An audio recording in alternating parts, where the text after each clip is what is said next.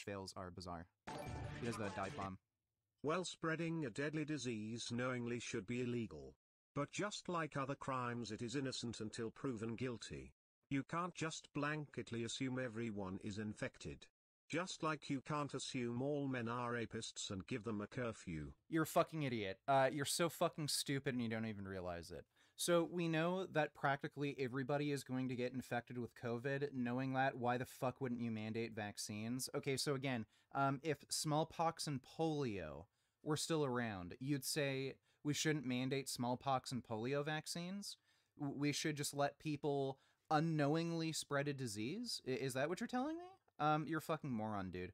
So again, please tell me why you think it's a greater rights violation to have somebody get a fucking injection in their shoulder that's perfectly fucking safe, but letting somebody, like, spread a deadly disease, whether they know it or not, is not that big of a deal. You're a fucking moron.